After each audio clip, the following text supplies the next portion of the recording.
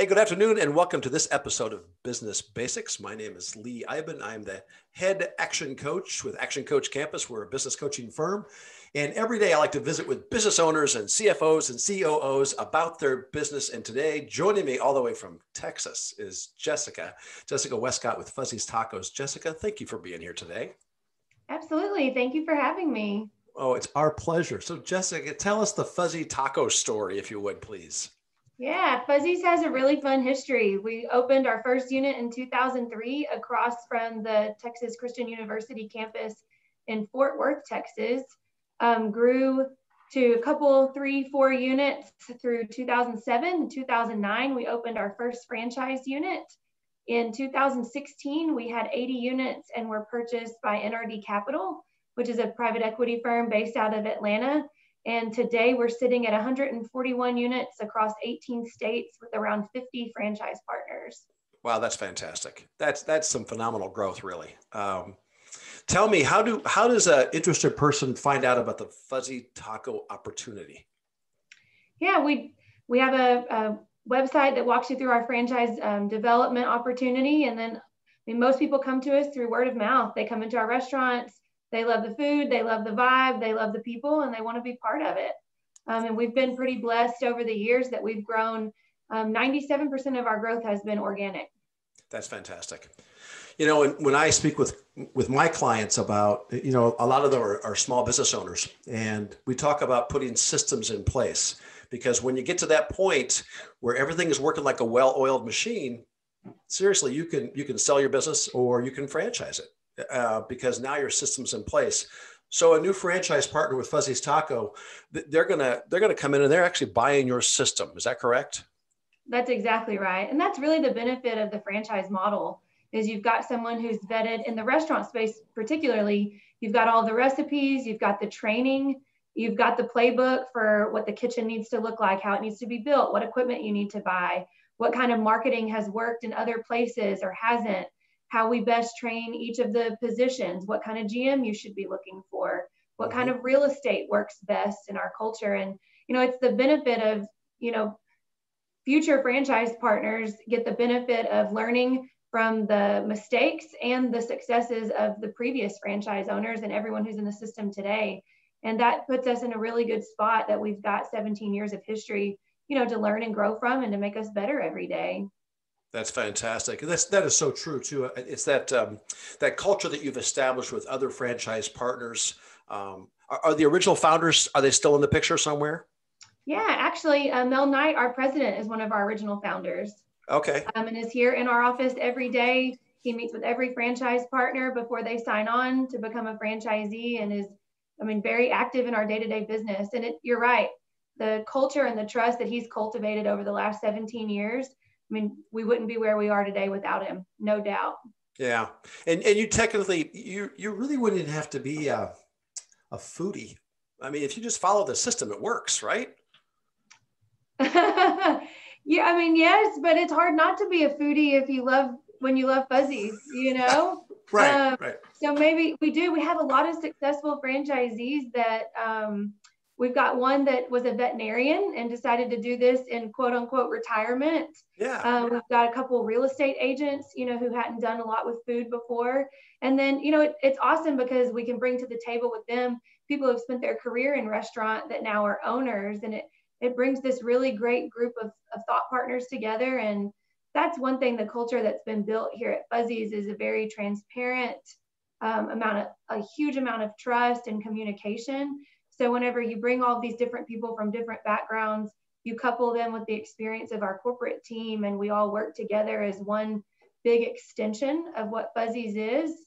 I think it's one of the reasons we've been successful during the pandemic is, we all play on the same team and on the same side. And when we're all playing offense together, it's hard to stop us. Right. Well, and when I met the local staff in Coralville, Iowa, during the pandemic, they used that opportunity to remodel the store. And that was like, seize the opportunity, right?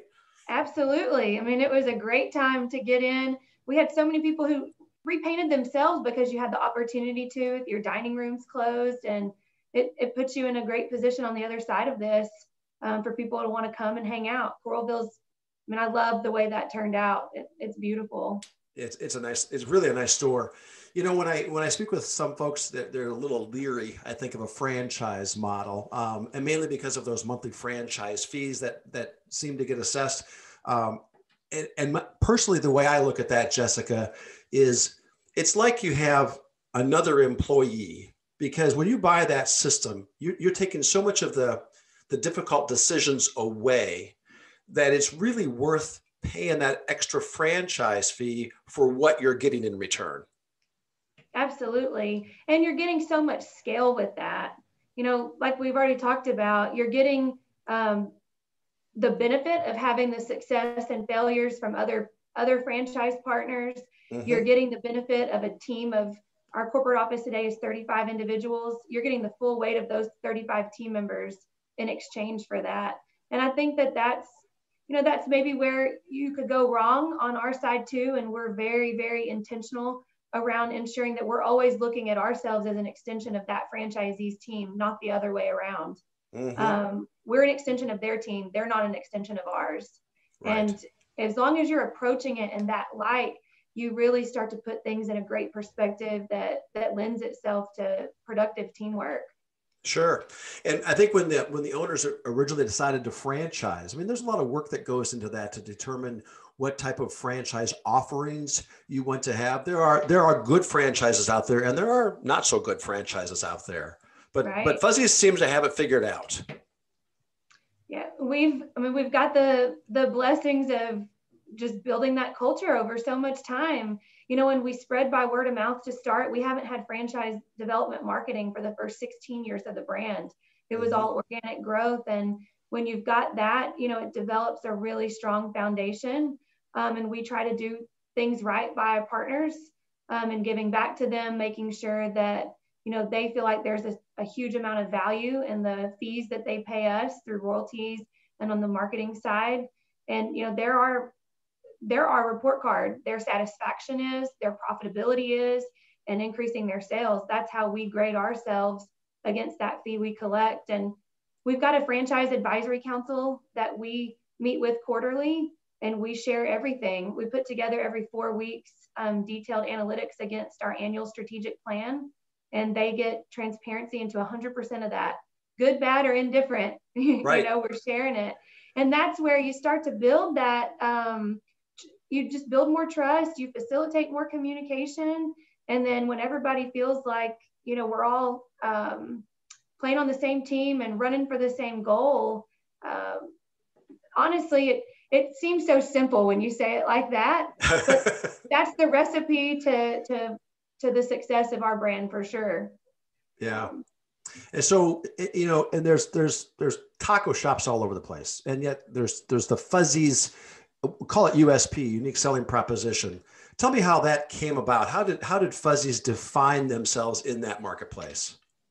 Yeah, ours is based on a couple of things. The first being value driven.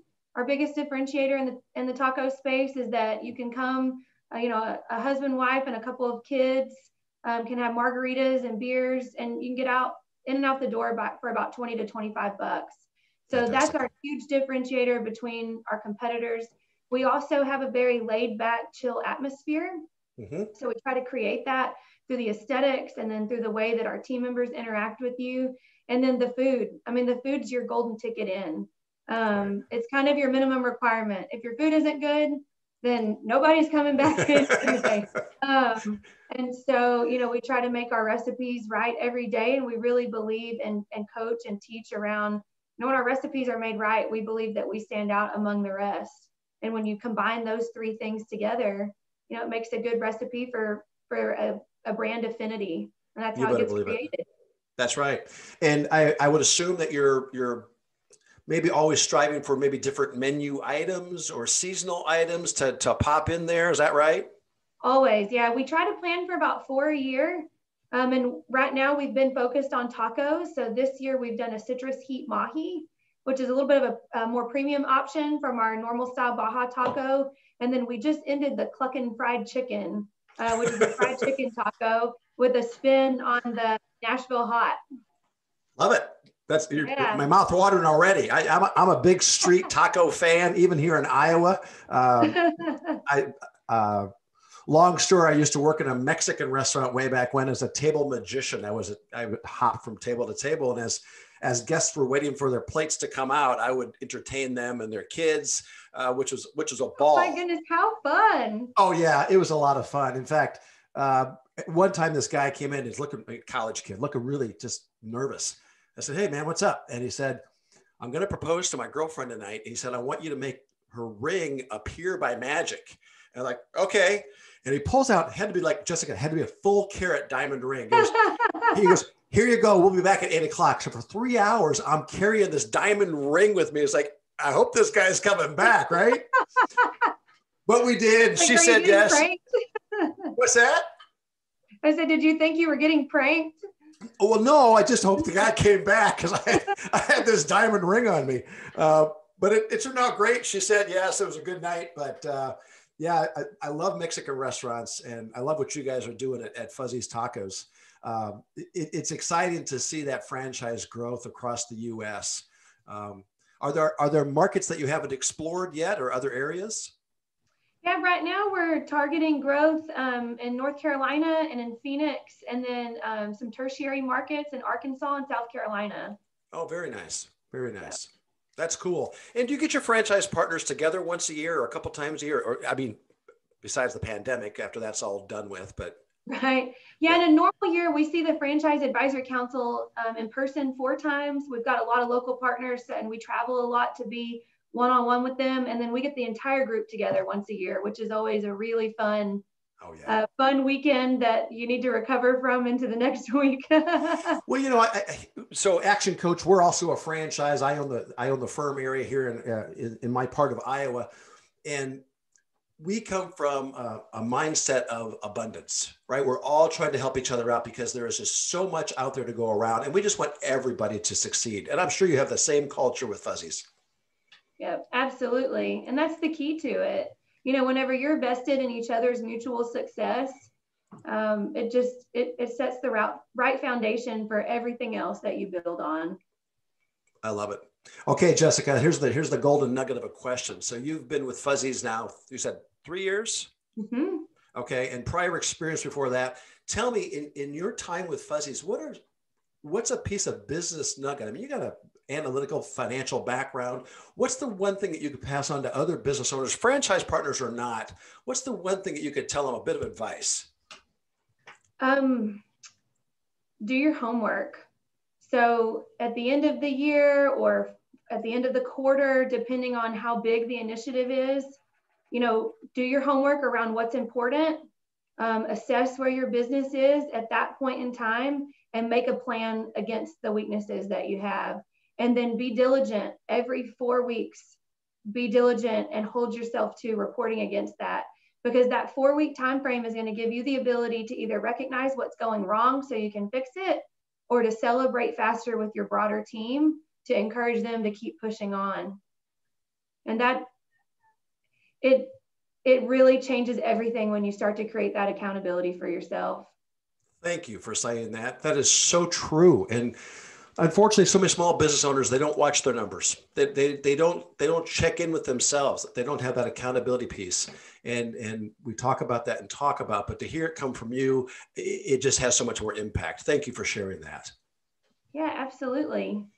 Well, Jessica, I'm going to let you go. I don't want to keep you any longer. I know you're busy. It's Friday afternoon down in Texas, and I'm sure you've got great weekend plans ahead. So I won't keep you any longer, but don't go away quite yet. All right. Hey, sounds good. Well, thanks so much for having me. This was really fun. Oh, you are so welcome. So our special guest today was Jessica with Fuzzy's Tacos, and they're based out of Texas, but they have a store right here in Coralville, Iowa. If you haven't tried Fuzzy's yet, I would highly encourage you to do that. Jessica, what's the big menu item now? What's the happening thing at Fuzzy's? We're doing family meals right now for the holidays, so bringing some Fuzzy's home.